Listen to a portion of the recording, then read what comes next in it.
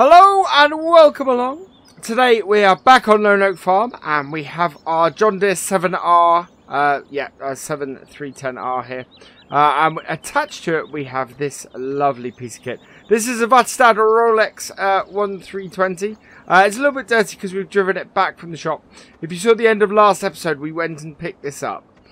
This is a weeder. This is, as far as I know, the only weeder mod that I've seen, other than there is a grass harrow that I think that acts as a weeder as well. But yeah, we are going to go and use this. We're going to go and use this on the soybeans and on the grass fields. I'm hoping it's wide enough to do that.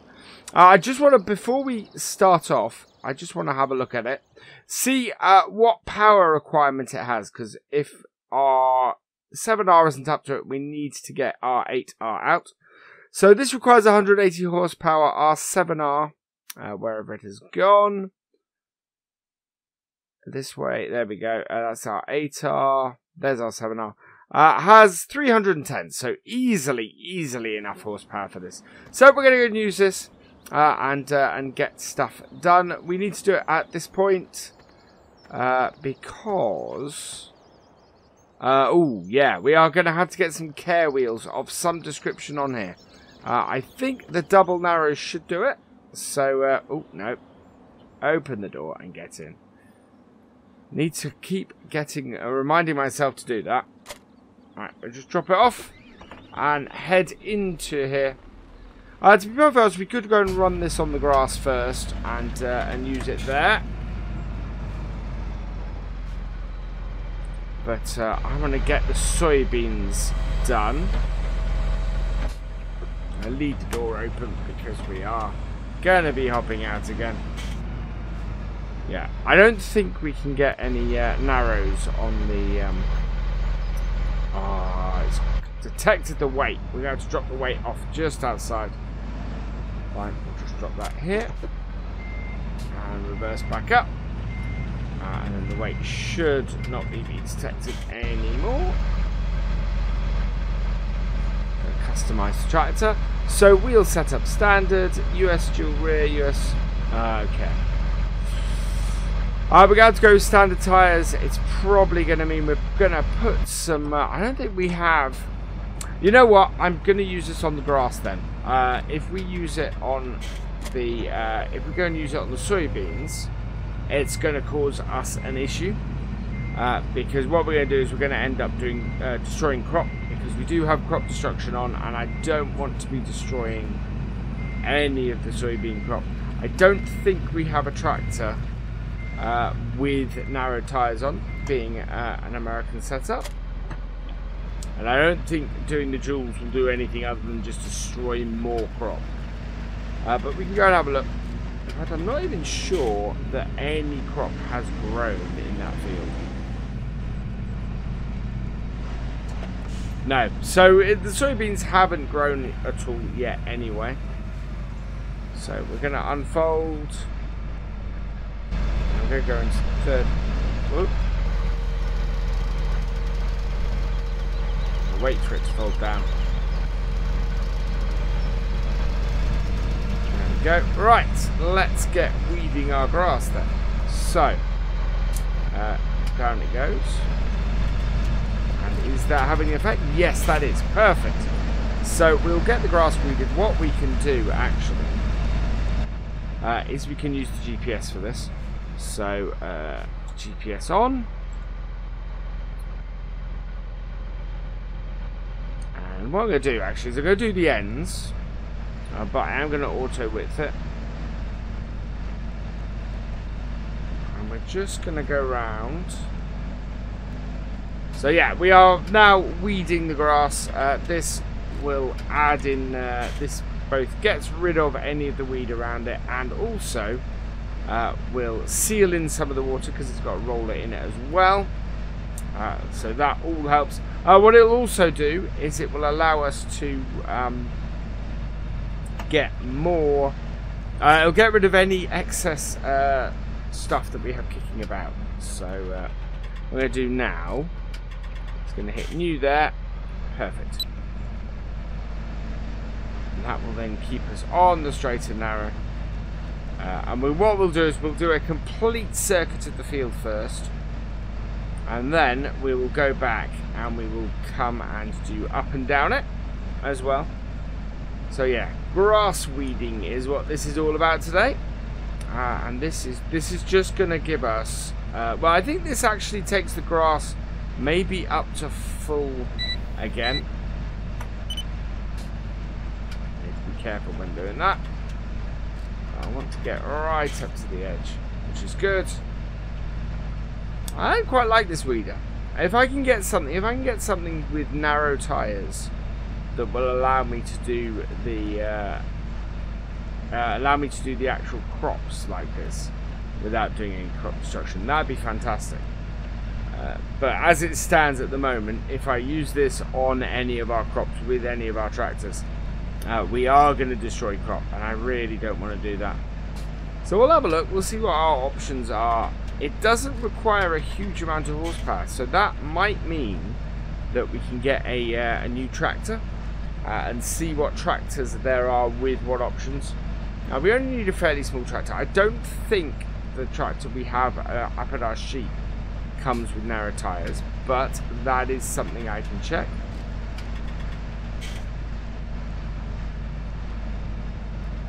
Yeah, it is taking it back to an earlier stage of growth. Right, so I'm going to lift this up and head back down the other end, and we will work from the other end forwards. Maybe get a screenshot from this end as well.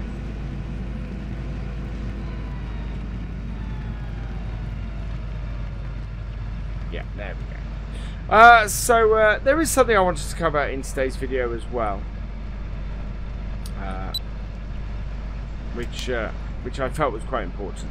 Bullet Bill, who has created this map, I'm not sure what the status is going to be at the point of this and everything, but his motherboard on his PC, which is a 10-year-old PC, has gone kaput, has completely died.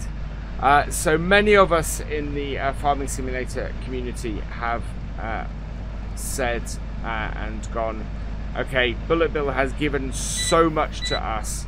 I mean, wonderful maps like this and so many hours of pleasure that we want to give something back and show him how much his work means to all of us. So we have been raising money for him to get a new computer.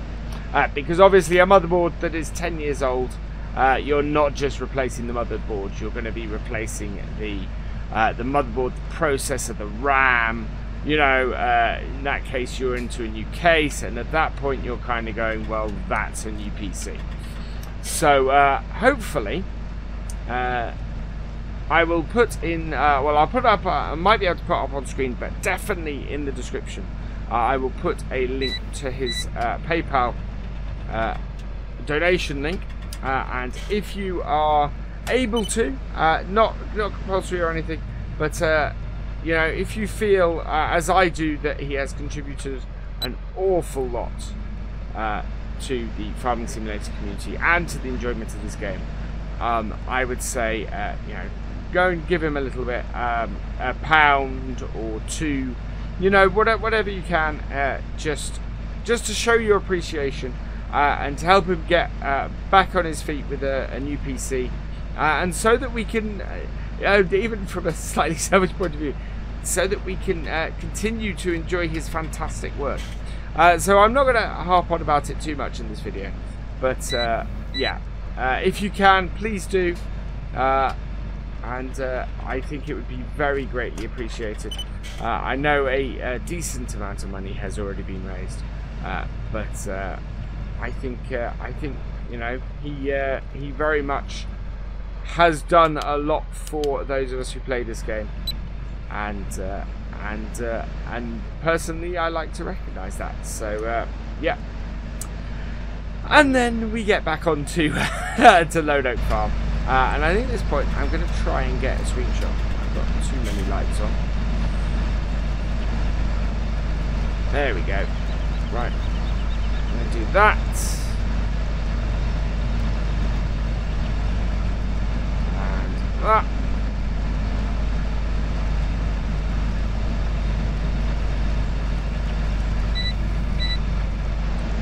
Lift this up.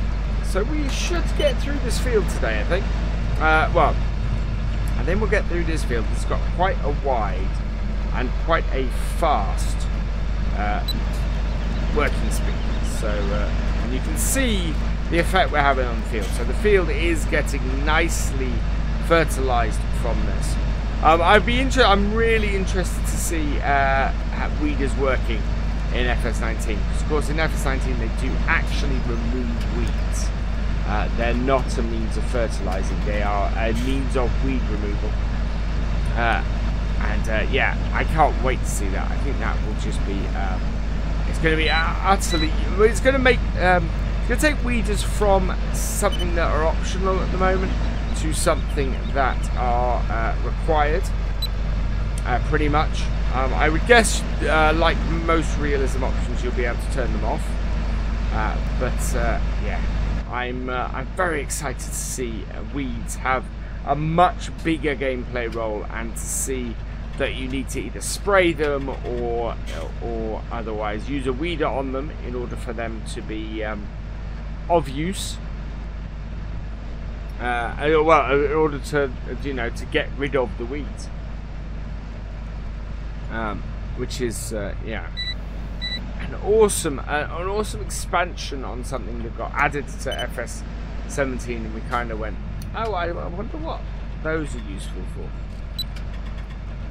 Oh, it's a fertilizer. No, now it's actually a weeder. It's actually sort of slowly bringing in aspects of things like the soil mod into FS19, and I love how they've introduced it over time, over periods of the game. So the very rudimentary parts of soil mod, with having to spray multiple times to get the top yield. That of course is part of something, as part of what was added with FS17.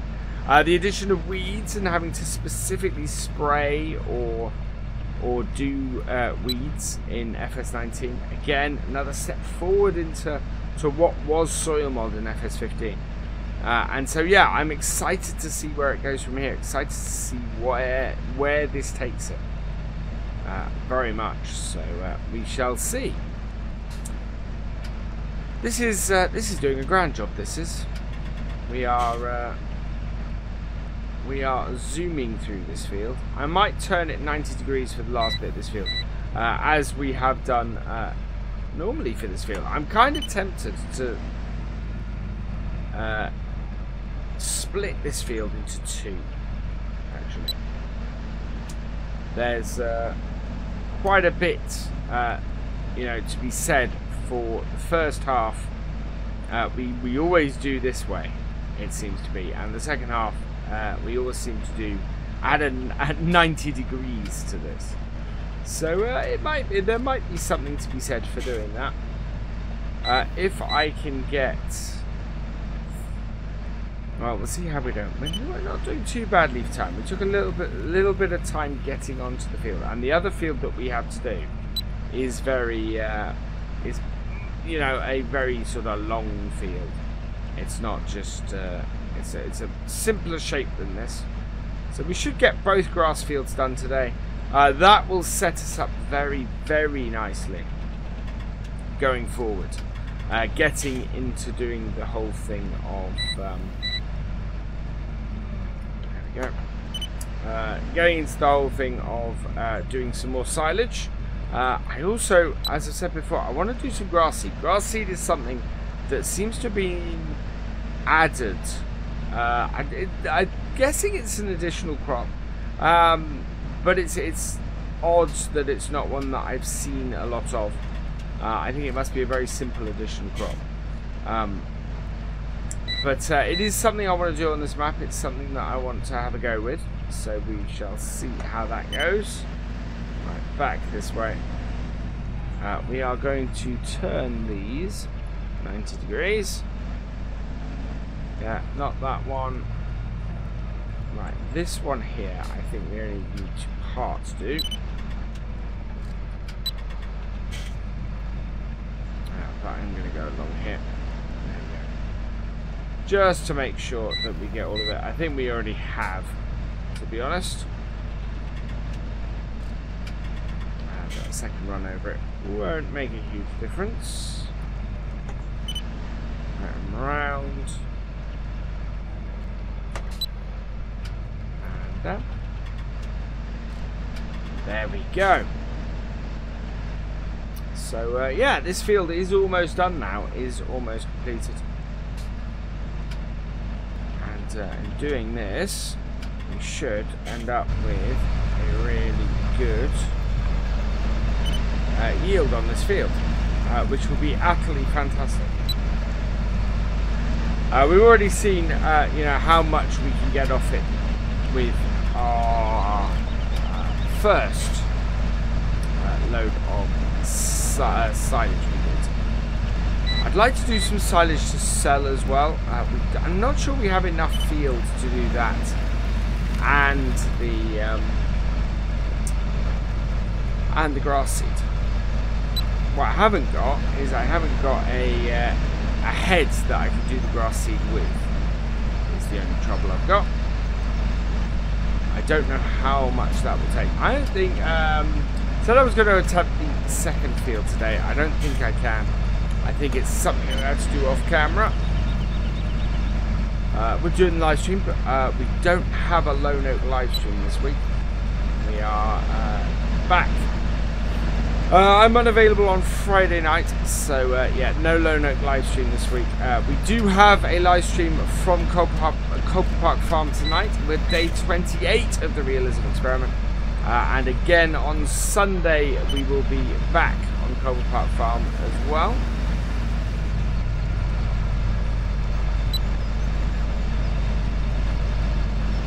There we go. Doing very nicely. I think we have a small, yeah, we have a small sliver at the side here that needs doing. We can get that. Right. There we go. Yep. And that does just about cover us for today. I am going to go and take this over to the other field. Might get courseplay running on it quickly and get this jobbed over there. But to be honest, for now, from here, all that remains is for me to say thank you for watching. I hope you have enjoyed this video. Please give it a like, drop us a comment, and give it a share. And for all the latest videos and live streams from FendtFarmer, please subscribe to the channel, and I will see you next time. Goodbye.